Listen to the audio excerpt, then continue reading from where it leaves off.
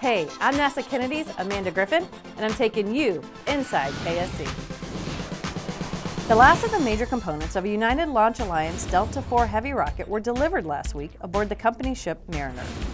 The rocket's second stage, along with the third and final first stage booster core, arrived together at Port Canaveral. Each piece was carefully offloaded, then transported to processing facilities at Launch Complex 37 at Cape Canaveral Air Force Station. The Delta IV Heavy is slated to launch NASA's Parker Solar Probe next year.